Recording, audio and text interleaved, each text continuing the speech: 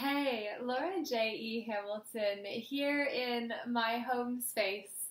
I didn't make it perfect, even though I knew that we would be sharing this experience together because I want you to know that I'm real, that I'm imperfect, and that that is perfect. So it's the reminder that we are all imperfectly perfect and that it's okay to show up to the ring of life and not know who you are.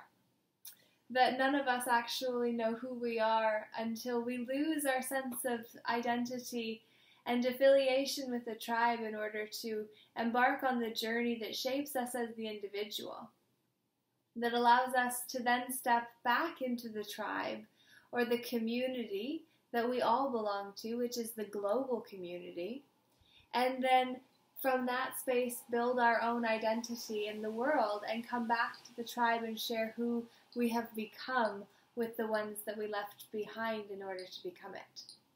Some of us choose to stay behind in order to play small and stay with those that we enjoyed and have always loved, and a lot of us trade our dreams for our friends, unfortunately. Because we become the average of the 5 people we spend our time with. Because our time is the lottery we win every day. 86,400 seconds. Each of us get the very same amount of time. And yet each of us spend our allocations differently and have different results as a consequence. Cause and effect. We live in a causal universe. Everything has a cause and effect. Everything has an equal and opposite to it. We must realize that for every up, there is an equal and opposite down, and the law of polarity states that when you reach a certain level of enthusiasm or excitement, you must then go down in equal measure to what it took for you to reach that state from where normal was to you. So that is to basically say, this is the high rise of emotional awareness theory. And in this, you have 22 different levels of emotion, and within this, halfway through, you have a break, and it's called the parapets. So it's the high and low points on the edge of a drawbridge, castle, or kingdom.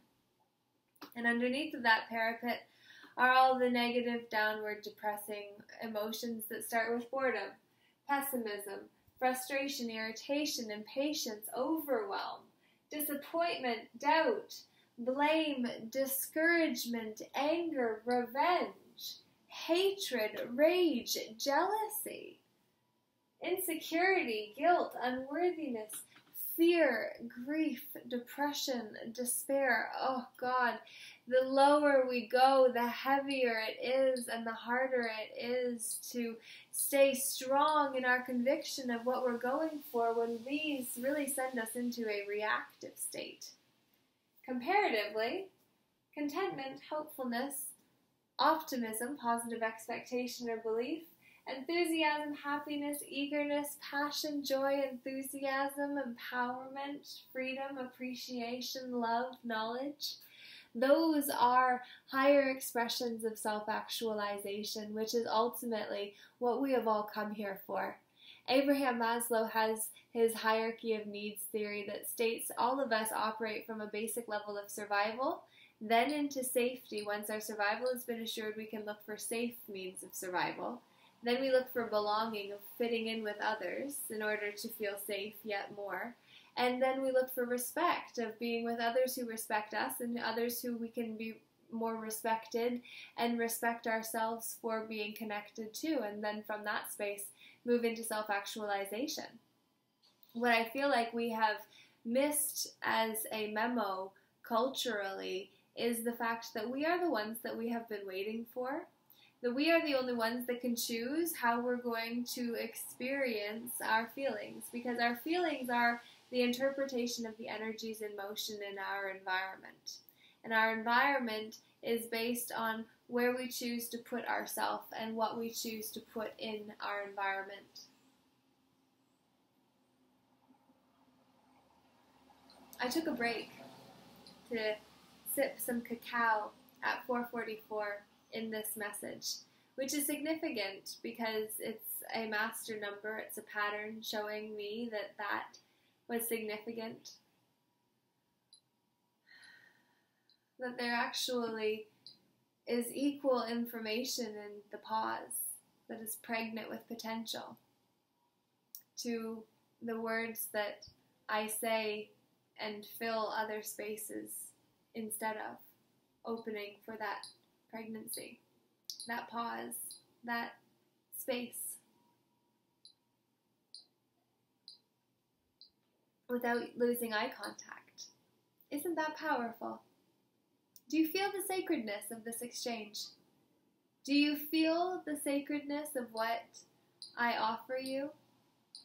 Just in terms of sitting and being and teaching in the flow, not having a plan specifically, other than to give reassurance that even though you don't know who you are when you step into the arena of life, that's who you're finding out you are through the process of going through it. And that when you finally go through that process of transformation in order to become the one that you've been waiting for, and you come back to share with the tribe what you learned from your journey, it's powerful, beyond measure, let me tell you. I can assure you of only one thing. We learn who we are by losing who we thought we needed to be in order to be enough. You already are, my friend. I hope you'll believe that. And then I hope you will be willing to develop a special practice to honor yourself as you become the one that you've been waiting for. The special practice is how we honor the holy aspects of ourselves. The fact that we are on a sacred sojourn, that it is happening in the present moment because it's the only one that we get. That there is an emotional system at play within us that is showing up outside of us too.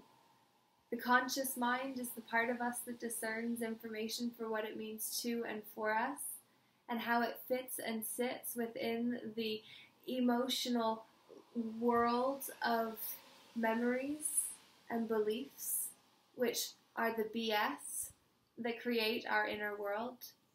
BS being belief systems. Everything is BS that you believe, my friend. None of it is true for sure. But what you will feel is resonance with truth. And that is what I encourage you to become conscious of as you consume information from myself and others. For you to feel how it feels within you. That's how you know what is true.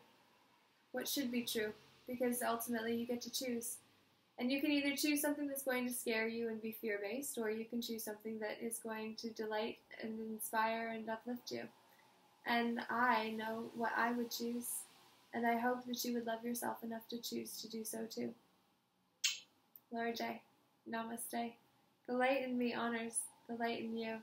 And may you also drink some cacao, a heart-opening, natural beverage that just helps you really tune in to you and yours. That was bonus. I might do them sometimes, but I already said goodbye. So if you are watching and don't like it, then goodbye. And if you do like it, thank you. I'll do better another day when I'm prepared to do such things. But in the meantime, it was just fun to be me and to play with you and to say that it's great to be yourself and to know when enough is enough. So, peace.